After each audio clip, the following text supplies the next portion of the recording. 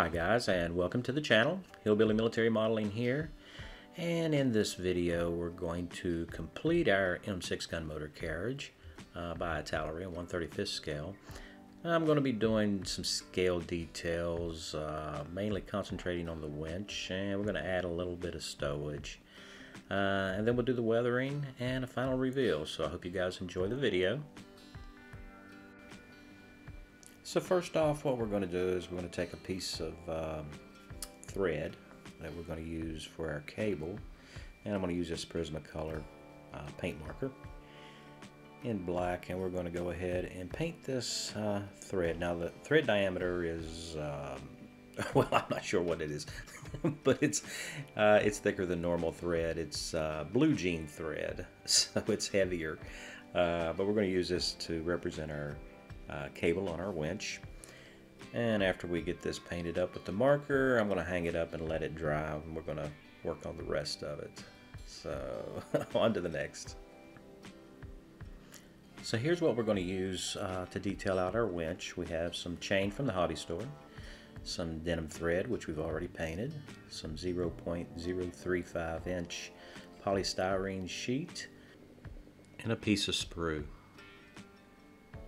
Now we need a cable end for our winch cable, and so I made this test piece here that I've got the stretch sprue going through so I don't lose it, and it's a little bit out of scale, so we're going to go ahead and make another one. I'm going to show you guys how I do that. First thing I do is drill a cross hole through the sprue. Now this will be where the pin goes that will hold our chain in place. And so the next thing we're going to do is we're going to square up and mark where we're going to cut our slot, because we're going to have a slot to go down through this cable end. So I'll mark it with a X-Acto knife, and that's going to be our guide for us to start our slot. And then I just take my Tamiya saw and we start our slot. Now we don't cut it to depth, we just want to make sure that we've got it marked good enough for us to continue the cut later. And that's what that looks like. On to the next step. So now what I'm going to use is a cordless drill, and we're going to use it like a lathe, and we're going to turn this piece down to the diameter that we need. I'm going to use a file, and we're just going to operate the drill and use the file to turn down the diameter, which it needs to be smaller than this test piece that I made, because the test piece is out of scale, and so hopefully this one I'll do much better with. So as you're turning down plastic, you're going to want to make sure that you keep your file moving, because the plastic will get warm and it will clog up your file. And it goes pretty quick. You're just going to want to make sure that you don't use too much pressure, because you will snap off the plastic sprue if you do. So here I'm just checking to make sure that I've got the right diameter, so that we'll be in scale with the model. So next what I'm going to do is I'm going to complete our slot. Now we didn't do this before because we didn't want the sprue to spring closed on the slot, which would make it difficult, may even cause the sprue to break off when we were turning it. So now we're going to make it to the correct depth. And there we go, that's what we want it to look like. So now we're going to go back to the drill. And now that we've got it all chucked up into the drill, I'm going to take this triangular file that I have here, and we're going to taper this cable end back towards the end where the cable is going to be inserted into it. Now you have to be really careful, because as the sprue gets thinner, you have to use lighter and lighter pressure or you'll snap the part off the sprue, and we're not quite ready to take it off yet.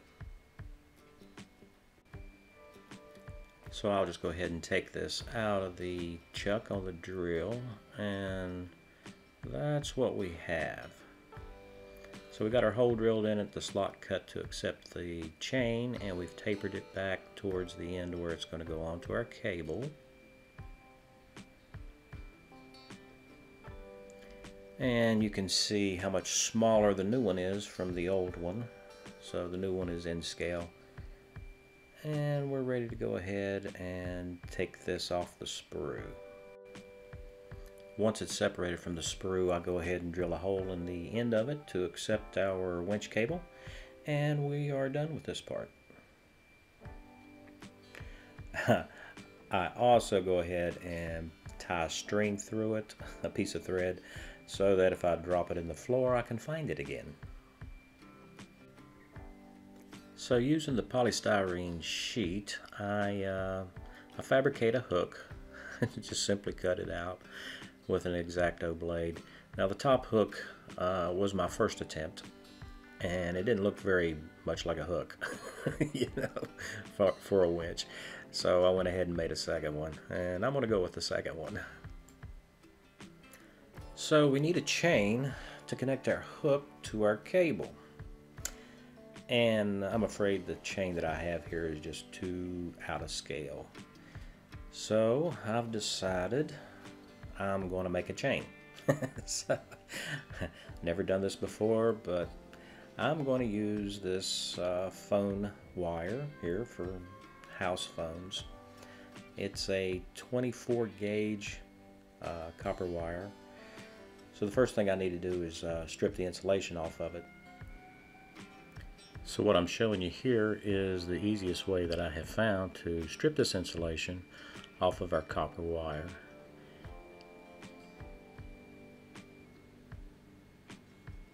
And of course my block is sliding around on me while I'm trying to film this, but there we go. Now all we got to do is separate that insulation from the copper and we're ready to go.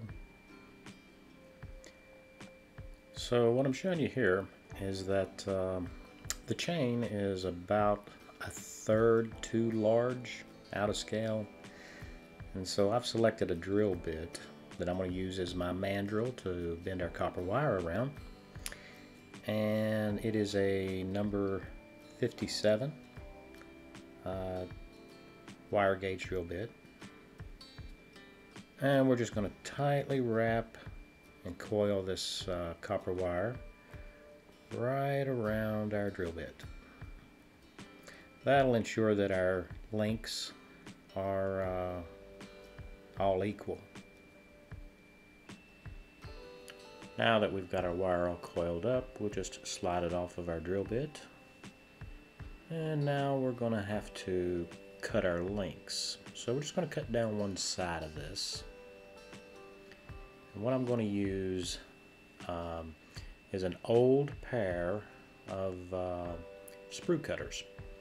Don't use your good sprue cutters for this because copper wire will destroy them. So an old set will work good, or if you have some really small wire cutters.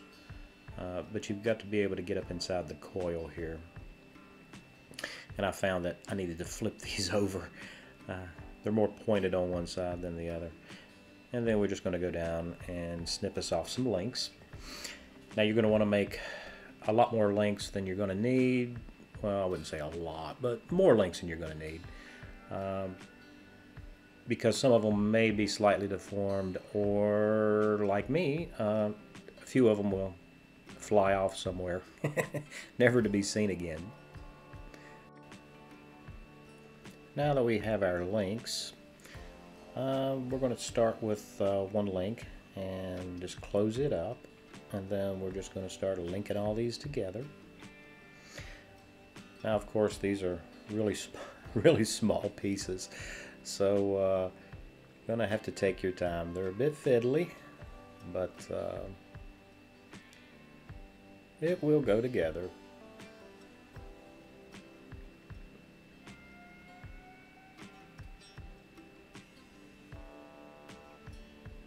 So here I'm closing up the first link.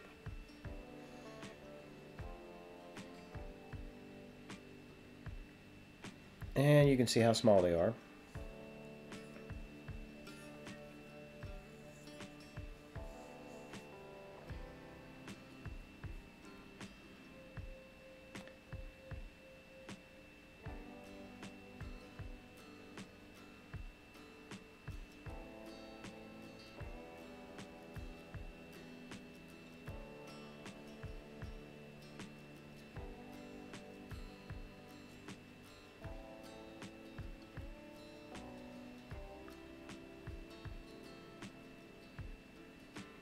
I do finally figure out how to do this correctly.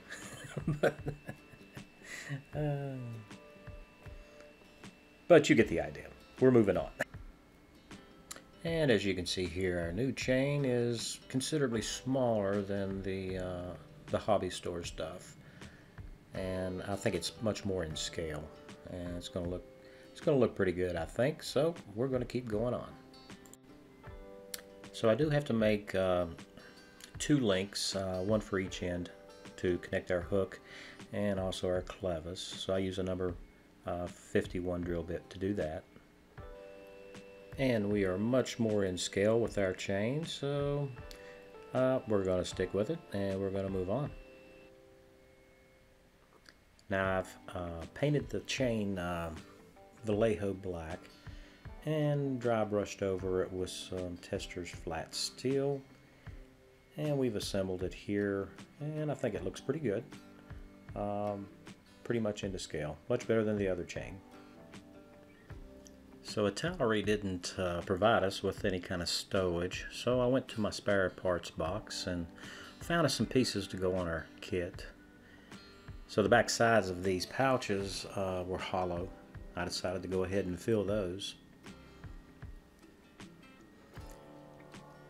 And so I sprayed them with some OD green, and after that's dry, I'm going to use this Tamiya panel liner to darken it. And I'll let that dry. Now our panel liner is going to darken the OD green, and now I'm going to use this enamel thinner, lightly dampened brush, and just brush over it, removing the panel liner from all the high spots. And I'll do this with the other 2 satchels as well. And once it's dry, it's going to dry lighter than it is right now. Now it's time to remove the mask from our windshield, and hopefully we didn't have any bleed through. Remember, we put the liquid mask around the bottom of our windshield wipers, and so we're going to remove that.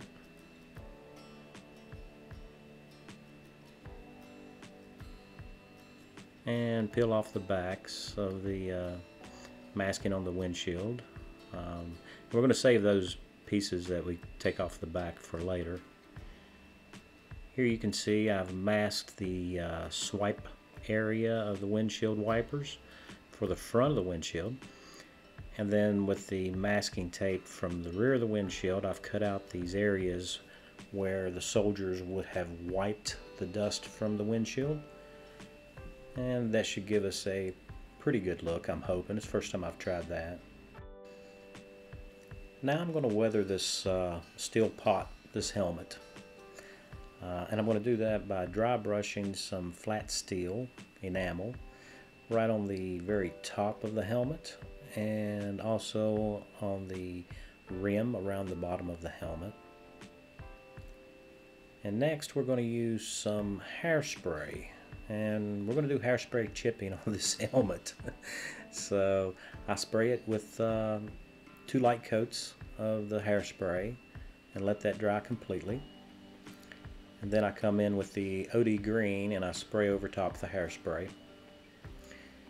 And once that's dry, we come in with some water and put the water on the OD green on top of the helmet, and let the water soak in a little bit.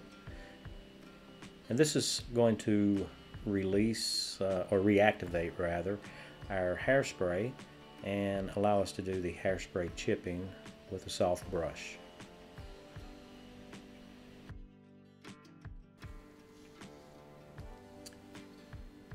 So the trick here is to not get too aggressive with it.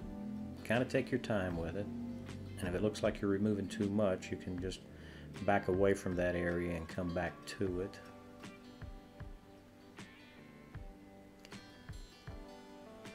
And we're starting to get where we want to be. Just takes a little bit of time and patience.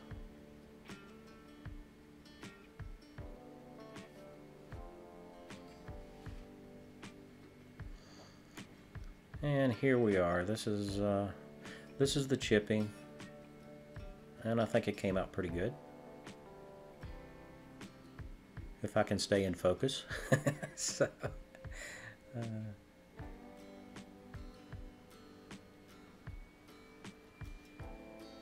all right, let's move on. So here we are with a barracks bag that I've painted up, and we're going to put that on the vehicle as well, along with our Tommy gun painted up and our helmet. So I've glued the satchels to the sideboards of the vehicle, and I've taken some Tamiya mask tape and cut us some straps. Now I do have to secure the ends of the straps with just a little bit of CA glue so that they don't come loose. And then I come back in and paint the straps and also the tie downs on the satchels. So now we're in the home stretch, guys. So I'm going to take this Vallejo Pigments Dark Yellow Ochre and Desert Dust, and we're going to start weathering our tires. So the very first thing I do is I take the dark yellow ochre and some water as a carrier, and we're going to paint this into the treads of the tires. We really need to fill up the treads.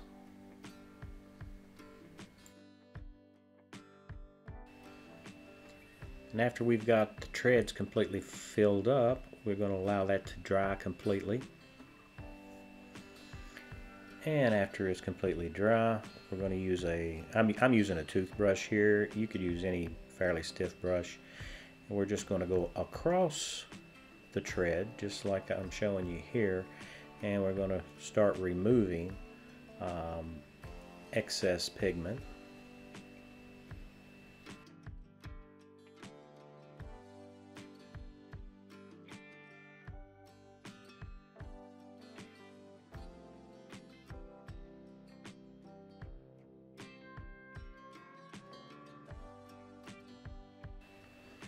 Here I'm just blending away any hard line between the pigment and the paint on the tire. And we're getting ready for our second pigment.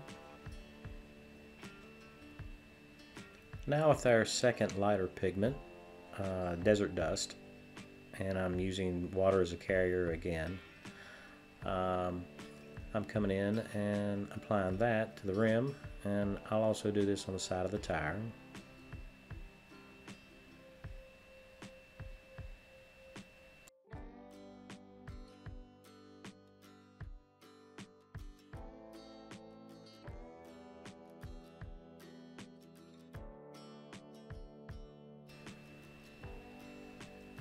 We're also going to want to go in on the back side of the tires and apply our dust there as well.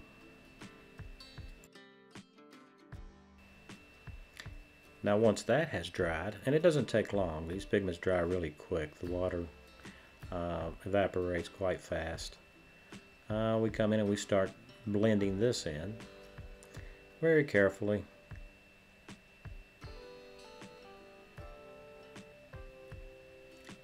And the beauty of using these pigments is that if you take too much off, you can reapply it. And if you got too much on, you can take it off.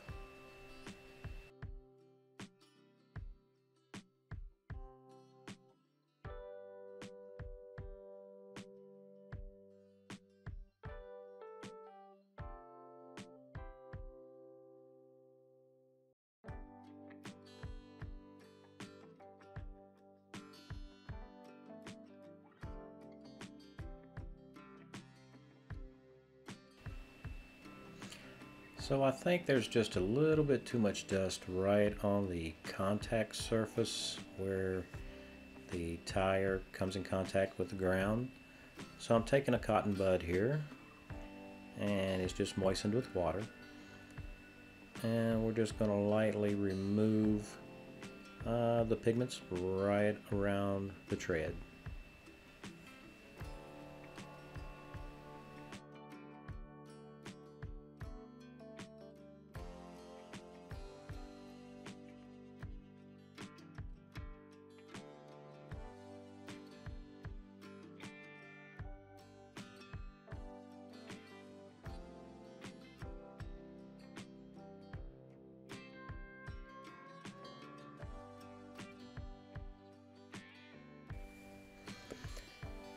So for our windshield, I sprayed it with the flat clear acrylic by Model Masters, and that's given us a textured surface that our pigment can stick to.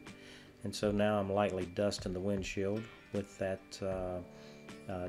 light desert dust.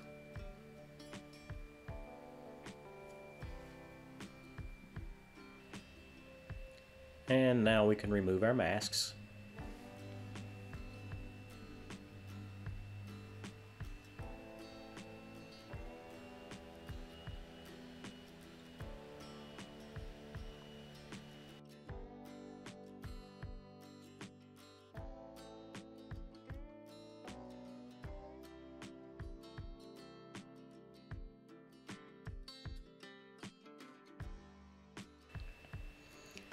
And there we go. So that's what we've accomplished with our work on the windshield. I like the look. So, on to the next part.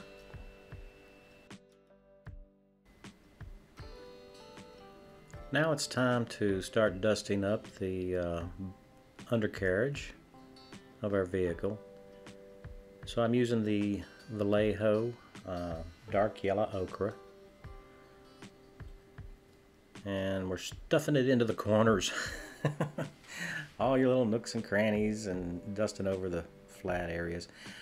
I pay more attention to getting it into the corners than worrying about the flat areas, because what we'll do later is we'll come back in and kind of blend the dust over top of the flat surfaces on the bottom of the vehicle.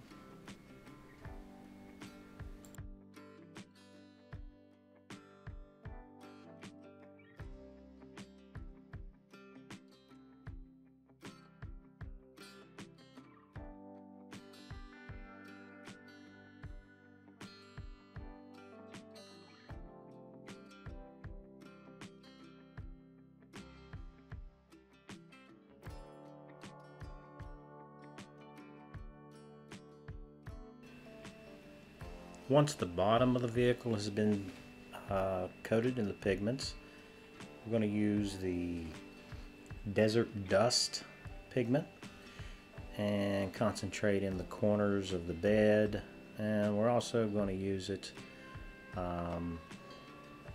in the floorboards of the vehicle. And we just need to get the pigment stuck into the corners real good. And then we'll come back and blend that.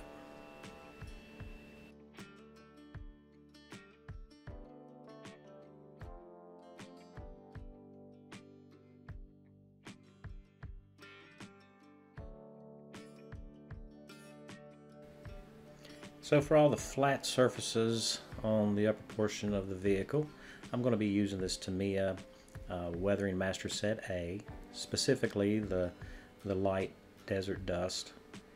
And we're going to dust the tops of the fenders and the hood and the sides of the bed and everything. Unfortunately, I've lost the footage to that, so that's the final step, and I assemble the vehicle. And here we are, guys, another completed project. I think it turned out pretty good. Just let you guys take a look at it here for a minute.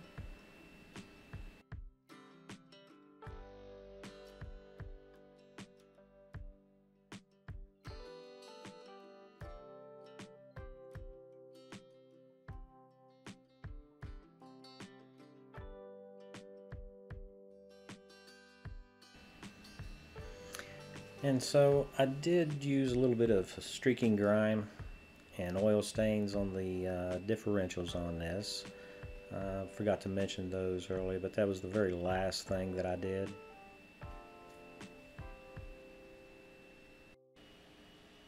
So what I was going for was a vehicle in Tunisia, in the desert, and I think we probably accomplished that. And with that, guys, that completes this project. There were a few little issues with it, but really, if you stop and consider the price point at which this model sells for, it's not that bad of a model. It's actually a pretty decent model. I really enjoyed building it. And speaking of price point, I gave $18.45 USD for it.